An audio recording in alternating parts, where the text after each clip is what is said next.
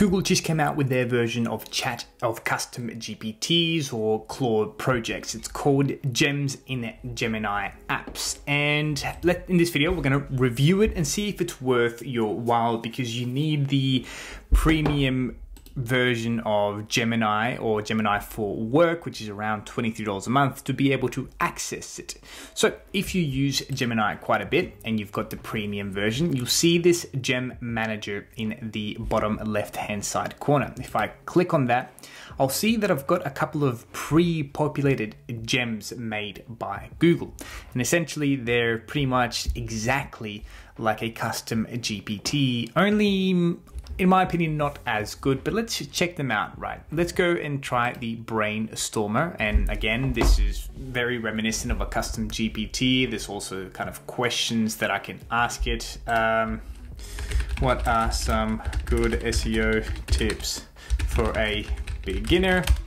Because that's what we do in this channel. We are all about SEO and how to optimize your search engine optimization for your website with the help of artificial intelligence. If you want to get serious about that and learn how to rank your website, you should check out our free community, the AI ranking community, where you learn a bunch of stuff. There's a lot of free resources there that you can get started with. But back to Gemini.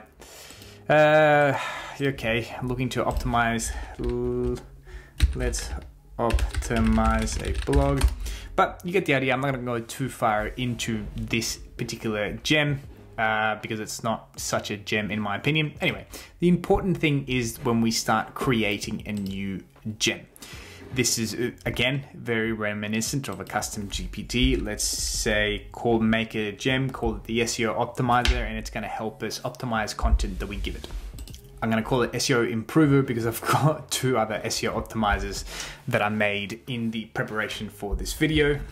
This is the one thing I really do like about this gems, that when I start writing the instructions, I can then click this button over here. It'll become active and it'll vastly improve my prompt. Let me show you. Let me write a little bit of a prompt first. So I've taught it to act like an SEO expert copywriter, help me improve the content, sorry, by making it more SEO friendly and providing me with actionable improvements. I've left some mistakes there on purpose so I can show you this. If I give it a little while, I'm sure they've got another prompt that acts like as a prompt engineer in the background, which is pretty good. Let's check this out. So it gives it the purpose and a goal already, the behaviors and the rules, like a pretty solid prompt. It's a bit like the Anthropic generate a prompt, which is incredible as well. If you haven't used it, it is really good. It's the same thing. You put a prompt in here and it'll vastly improve it as well. So it's kind of like that in this automatically. And then once I've created this, I can start testing it in real life here. Perfect. It's telling me to share a blog that it can start optimizing it. Let's do that. I've got a blog prepared here. I'm just going to paste it.